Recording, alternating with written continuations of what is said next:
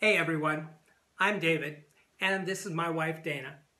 We're from DavidnDana.com, and we're coming to you from our retirement home in Chapala, Mexico. If you're thinking about starting a home business, which a lot of people are these days, the first question you need to ask is, what is the best home business to start?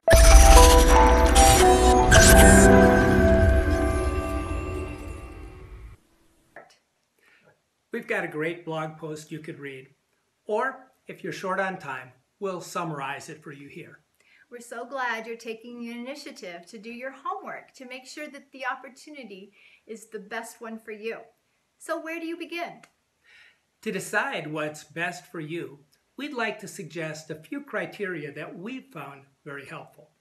So first, find a product that is unique and that you believe in. Be sure to ask yourself, is this something that I would buy and use? If not, walk away. Because after all, if we didn't really love our products, how could we sell them? Other questions to consider.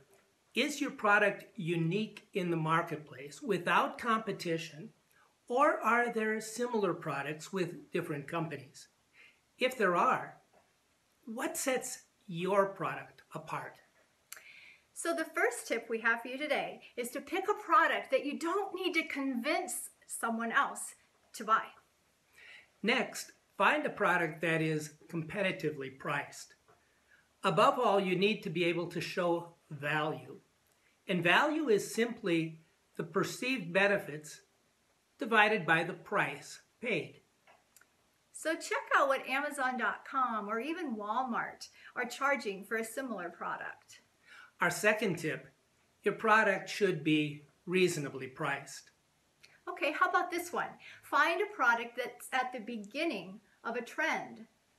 I love what Bill Gates said about that. He said the key to success in business is detecting where the world will go and then to get there first. Great wisdom. Exactly. You don't want to get to the party when everybody's cleaning up.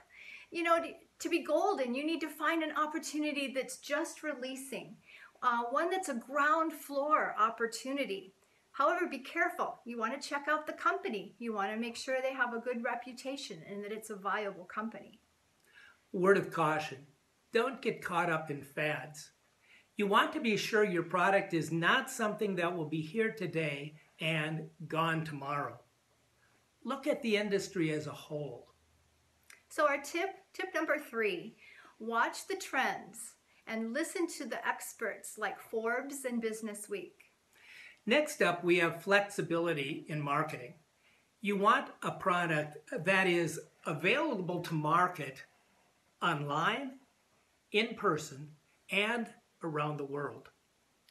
We've learned that sales is a numbers game, and what better way to leverage a lot of people than to use the internet? There's no better way.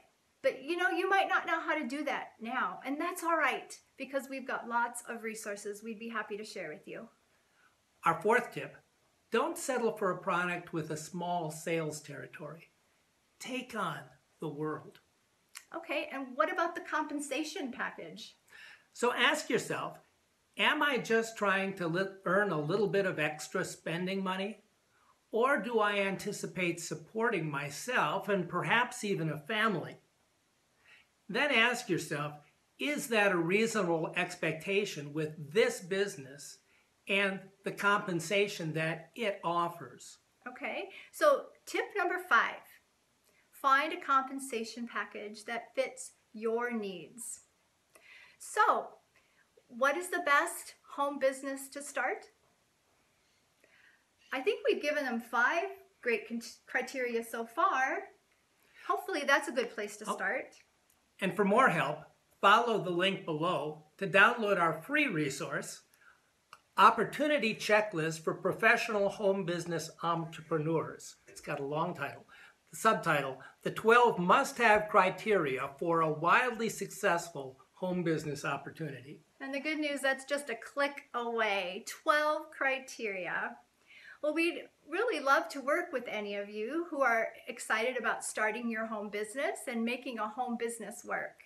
We have lots of experience to share and lots of resources, and we see ourselves as servant leaders here to help you succeed.